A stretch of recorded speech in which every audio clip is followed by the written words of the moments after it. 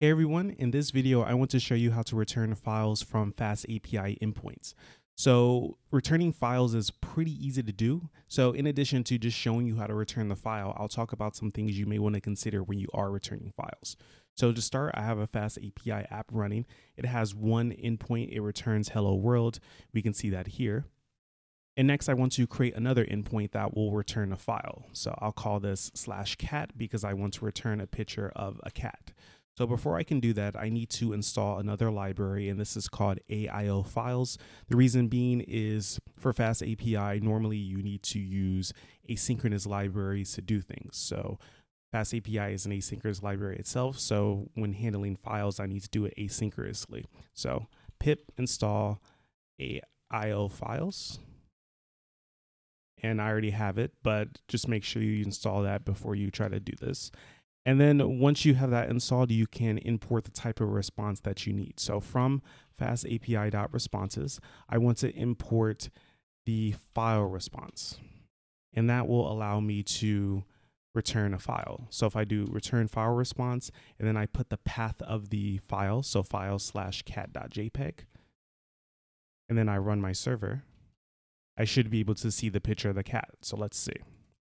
So /cat, and there I have a picture of a cat. So that's pretty simple. And like I said, there are some other things you may want to consider. So the first is what happens if the file doesn't exist? So what if I change this to dog.jpg? So I don't have a dog.jpg, I only have cat. So my server restarted, I'll try refreshing this and I get an error. And of course, that's not unexpected to get an error, but the thing that is unexpected is how you can handle this.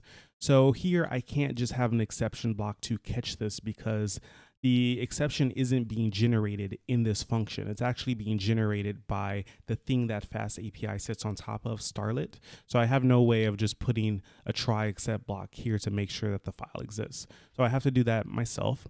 So what I'll do is I'll import from OS. So import OS, and I'll put a path to my project. So I'll just call this path, and we'll say, I think it's home Anthony, and then this is FastAPI file example.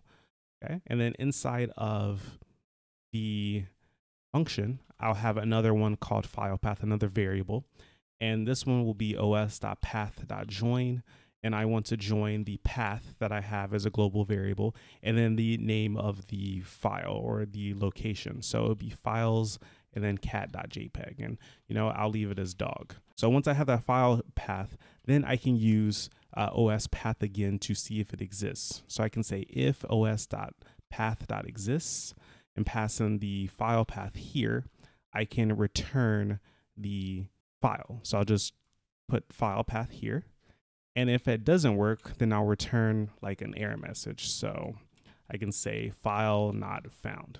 So now it shouldn't error out if the file doesn't exist. So let's try that now. So I'll go back to cat, and I see file not found here as a dictionary, or a JSON response, I should say. If I go back and change this to cat, then this will succeed, and it will go in here and return the file response. So if I go back, I see the cat again. Another thing to consider is the file type that you're returning. So in this particular case, I'm returning an image, a JPEG image, but you can return any kind of file that you want. And normally what happens is it looks at the extension, so .jpg, and it kind of figures out what it is. So .jpgs are obviously JPEG images. But what if instead I had like cat.abc? So this is my own format, or just can be any other format. So like PDF, I should use a real one, maybe PDF or CSV or so many other files. I want to tell the browser what kind of file is coming. So to do that, I can have the media type. So media type equals, and then you put the type of file that it is. And to get this, you have to be familiar with Mime Types. So I have the Firefox documentation here, or the MDM documentation. And here it talks about MIME types, which are basically just ways of describing the type of data that is being considered. So for example, you can have video MP4 for MP4 videos. You can have text plain for plain text, text HTML for HTML. You have fonts, you can have images. and so on. So if I change the media type, let's say to a font, right? So we know I'm dealing with an image, but what if I just change the media type to a font? Let's see what happens. So my server restarted. I'll go back to cats. I'll refresh. And now what happens is I get this dialog to open or save the file. And it says, which is font woof. So it thinks that this is a font now. It doesn't think it's an image any longer, because if it thought it was an image, it would just display the image. But because it thinks it's a font, it knows you can't just display a font file in the browser. So you either have to download it or open it with some other program. So the funny thing about browsers is they sometimes do support mistakes in the MIME type. So for example, if I change this to image/PNG, remember I have a JPEG image, it will still work. So my server just restarted, I refreshed the page and it works.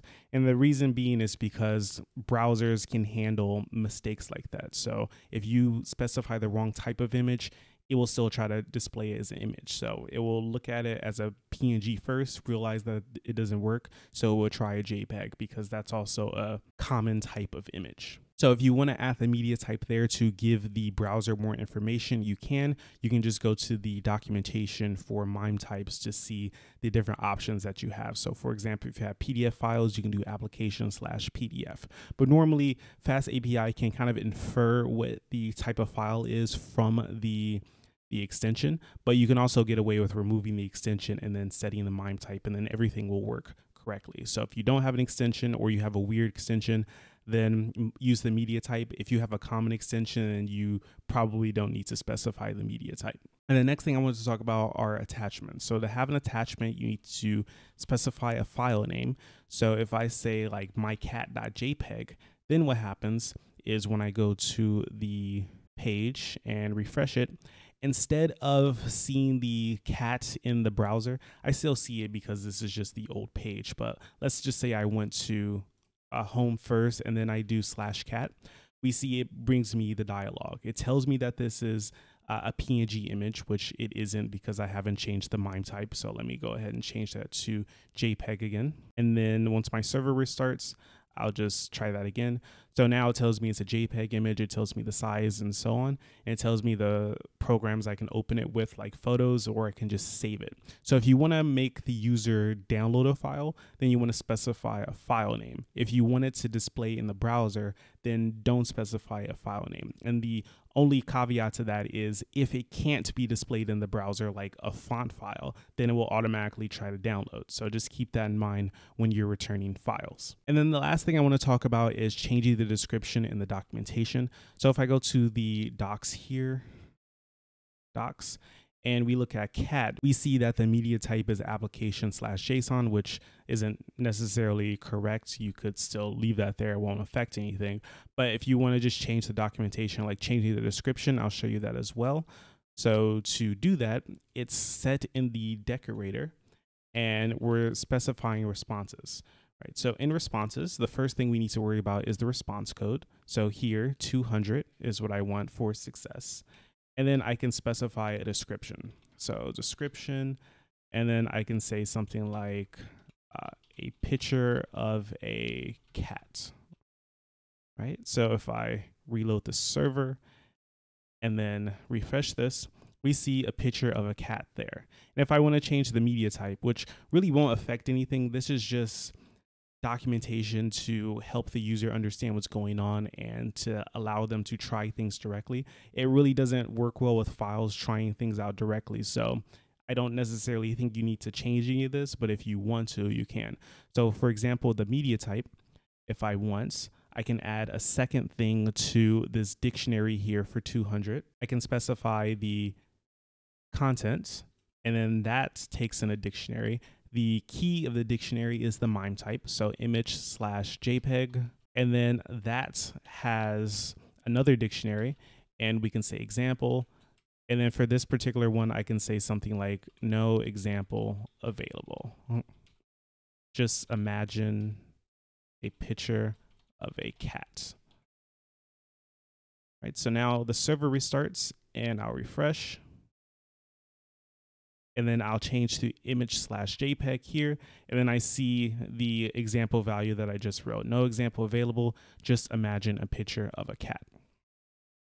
So that's all I wanted to talk about with returning files from FastAPI. As you can see, it's fairly straightforward. There are just some things that you may want to keep in mind when you're doing this. So I'll post a link to the code in the description below. I'll also post a link to that documentation for Mime Types if you want to look at that. If you have any questions about anything I've done in this video, feel free to leave a comment down below. If you like this video, please give me a thumbs up. And if you haven't subscribed to my channel already, please subscribe. So thank you for watching, and I will talk to you next time.